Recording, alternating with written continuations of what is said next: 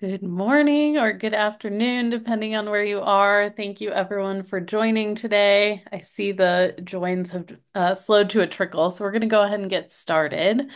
Hopefully, you're here because you are looking for the industry webinar about the NEVI/TEVI awardee cybersecurity plan template.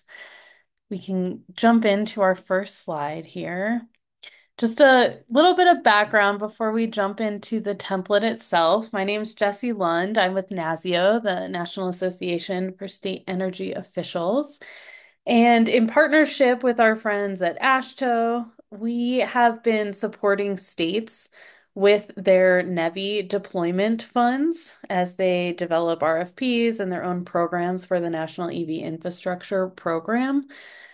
We've heard from states over the last year or so, some of the areas where they had more questions than others, and have created topical working groups around the top four areas, one of which was on cybersecurity of EV charging infrastructure. I'm not going to read this slide that's on your screen out loud. I know you're all capable of reading, but just to note, the basic goal of this working group is to further support states as they look at best practices for cybersecurity risk management for EV charging infrastructure, particularly as it relates to the NEVI program. We've been working with this group for about the last 6 months or so. They've developed recommendations, so we can actually go to the next slide here. They've developed recommendations around some of these key questions that have come out of the meetings the last 6 months. So questions like, what should states be asking of their NEVI awardees to ensure that they're sufficiently planning for the protection of consumer data, as well as general cybersecurity risk around EV charging infrastructure? Some other questions around how states should then evaluate those submitted plans and what needs to happen if and when there is a cybersecurity incident. And today we're going to be talking specifically about one recommendation that addresses this first question. What should states be asking of NEVI awardees? And as we polled the states across the country about what they're currently asking awardees, resources they have in development, we learned that, lucky for us, Tennessee has already been working with HNTB as well as with the Joint Office of Energy and Transportation to develop an awardee cybersecurity plan template. And so if we go to the next slide, this is really what we're going to be talking about today. One of the recommendations that came out of the working group is that states across the country should consider utilizing this template developed in Tennessee, but applicable across the country when contracting with NEVI awardees. And of course, some states may need or want to supplement the template with state-specific language or requirements if necessary. Though most of the feedback we've heard to date from states is that they are interested in using the Tennessee developed template more or less as is. And so, as far as the most recent action here, the working group met in person for the first time at the EV Charging Infrastructure National Conference last month. And this was the first time that the working group met with folks outside of state departments of transportation, energy, environment, etc. And so they presented their recommendations. There are about 6 total from the group, but including this first recommendation about the cybersecurity plan template. And during that working session, we heard loud and clear from industry that they were interested in an opportunity to provide feedback on the draft template before it is finalized and then adopted by other states. And so, long way of saying that's exactly what we're here to do today. We'll be hearing from the state of Tennessee as well as from HNTB about the background of how and why this was developed. We'll go through the template itself, and then we'll go through instructions for how industry can provide feedback directly on the template before it's finalized. So more on that later. For now, I'm going to go ahead and turn it over to Alexa Wojtek with TDEC. Thank you, Jesse. Hi, everyone. Thanks for joining us today. My name is Alexa Wojtek. I'm the Deputy Director of Programs for the Tennessee Department of Environment and Conservation's Office of Energy Programs, which functions as the State Energy Office for Tennessee. And we are supporting TDOT in their implementation of the NEVI program in Tennessee, working with them on the program design and grantee project implementation.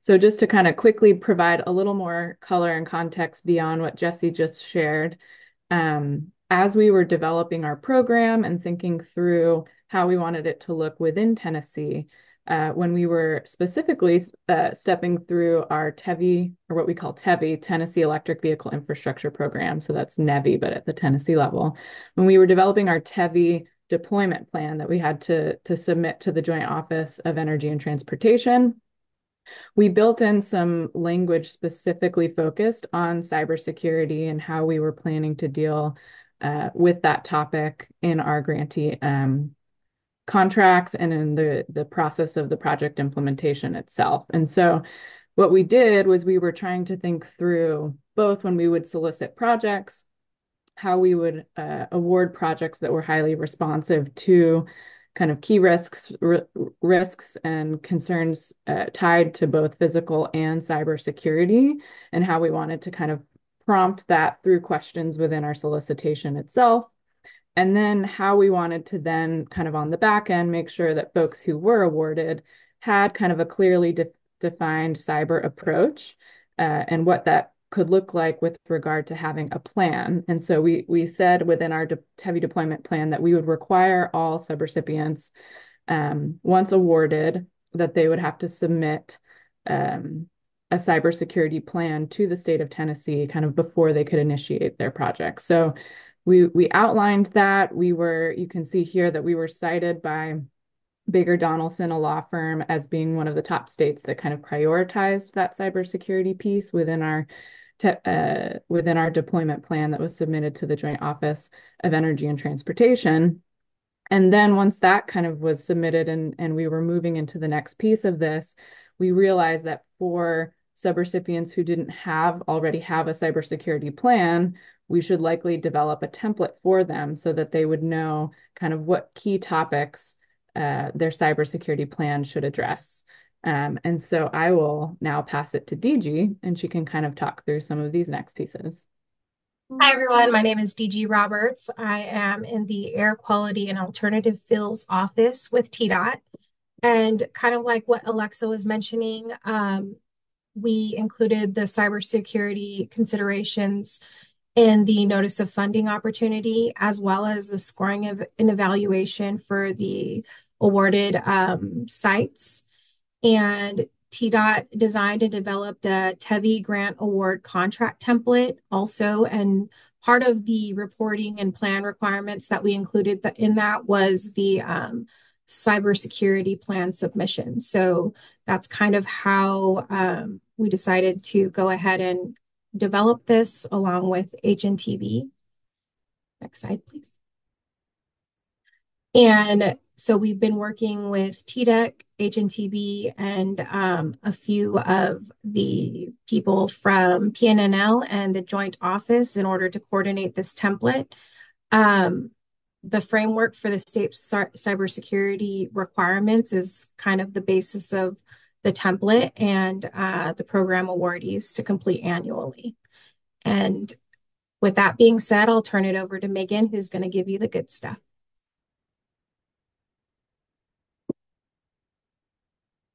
You're muted, Megan.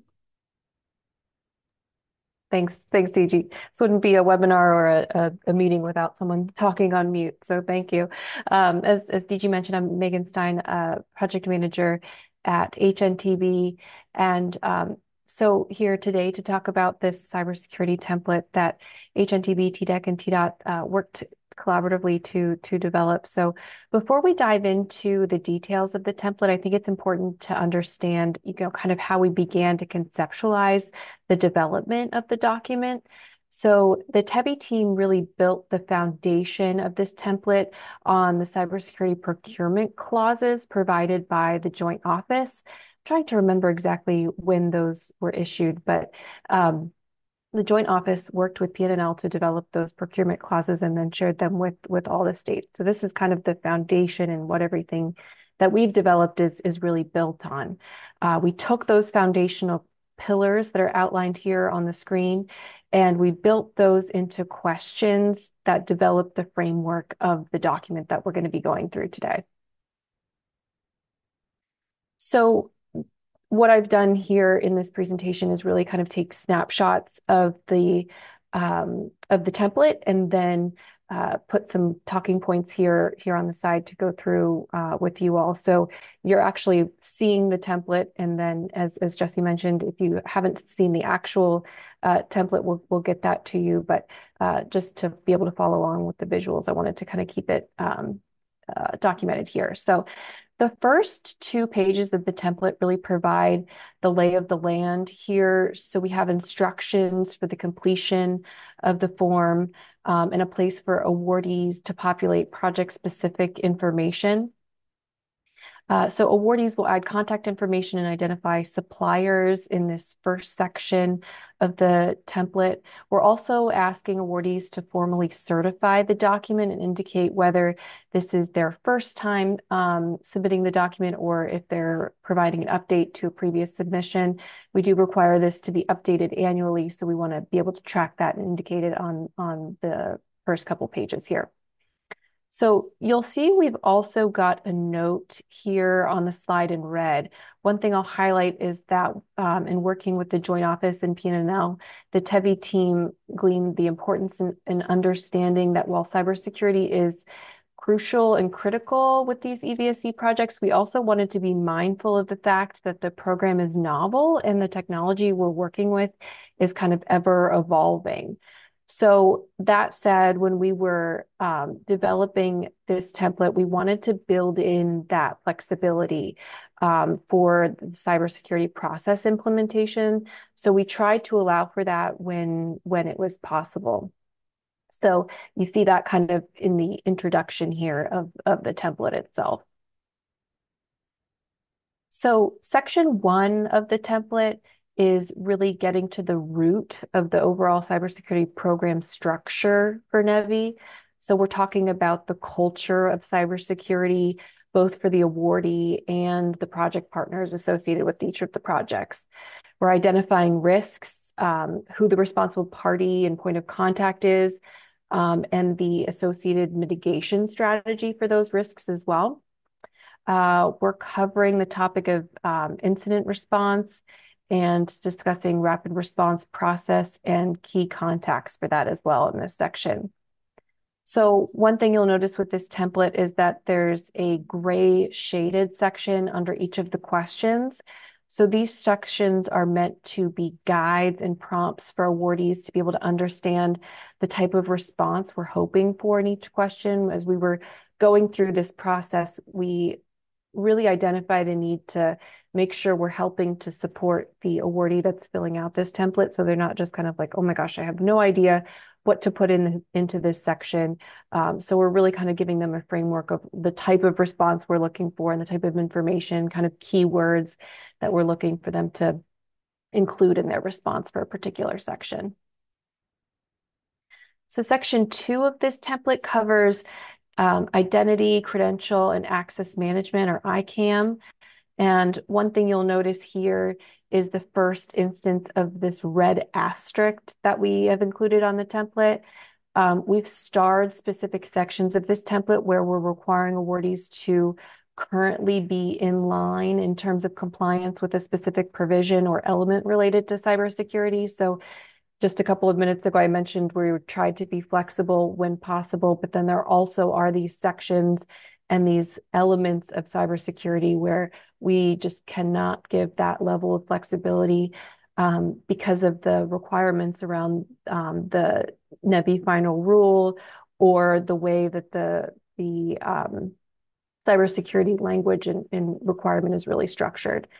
So this section also covers questions related to account configuration and permissions as well.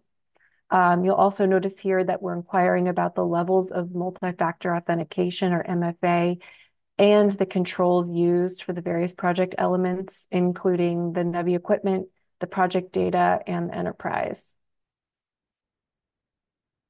In section 3, we're reviewing configuration, vulnerability, and update management, or CVUM. Here we dive into the authenticity and integrity of the system updates. We also want to understand violation reporting in this section as well. So how is that being monitored and processed there?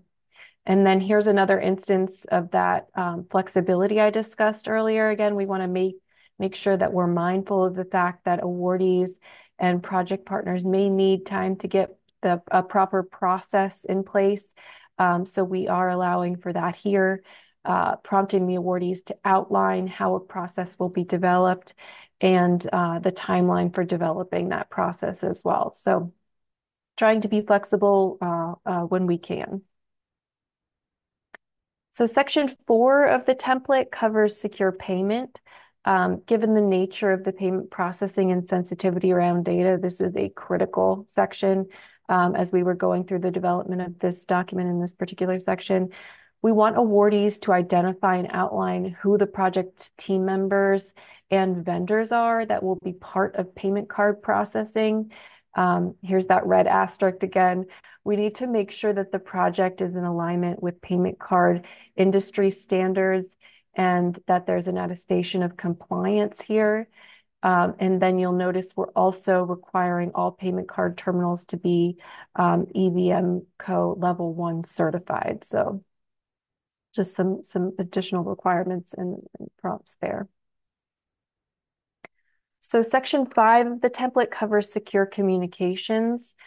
Here we're diving into a discussion around encryption for both data in transit and at rest.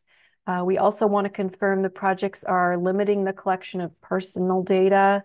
Again, here's another instance of that red asterisk. One of the requirements that's made very clear under that NEVI final rule, that 23 CFR 680 that I mentioned, is that data must be stored in the US. So here we're requiring certification of just that by the awardee. One thing you may also notice in this template is that we've indicated character limits for the questions. So while we want to make sure that we're collecting a thorough response from all of the awardees, we also want to be mindful that the DOT reviewers who are reviewing, or if they've contracted with someone to review these, and that they're approving the plans, that we offer an option at the beginning of the document for awardees to attach additional information that may be required, but we want to make sure that we're not, going too crazy in the ability for an awardee to just put a ton of information in the document itself that's going to make it next to impossible for the reviewers to get through the document. So that brings us to our last section here, which is section 6, where we're looking at the physical security at the site for each of the projects. We're looking for awardees to tell us if anti-tamper techniques are used at the site and on the equipment, and if so, we're asking awardees to describe that type of anti-tamper equipment. Here we've also added a section for flexibility. As you can see, while we believe anti-tamper techniques are critical, we want to give awardees a chance to improve the techniques in coordination with their suppliers, so for protecting the physical safety at the site. So they can do that here, and they can outline a plan for implementing additional measures over the coming months to do that.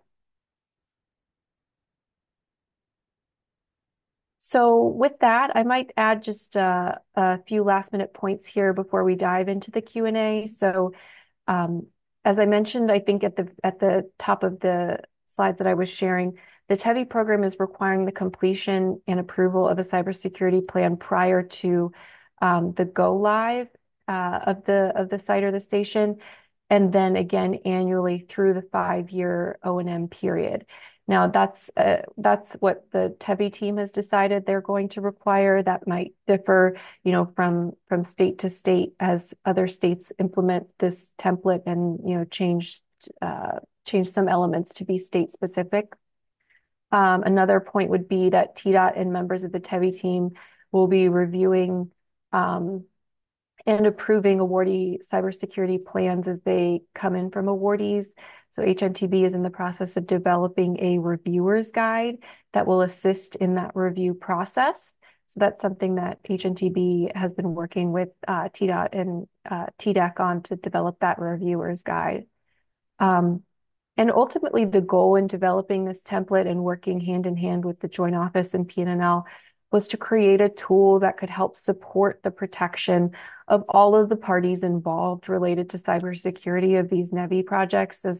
As we've been talking about, these are, this is a novel program, this is a novel approach, and this technology is ever evolving. So we really wanted to put together something that could be utilized, across the country and to support the other states as they're implementing these programs.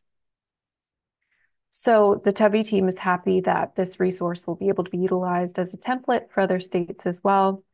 And with that, I can open it up to Q&A. I think we're hoping that folks can put questions into the chat and we can answer those. I may not be able to see them since I'm sharing my screen, but some of my colleagues here might be able to read some of those questions. And then the only other caveat that I'll share is from the HNTB and TDOT and TDEC perspective, we're happy to answer specific questions live about our template or our process.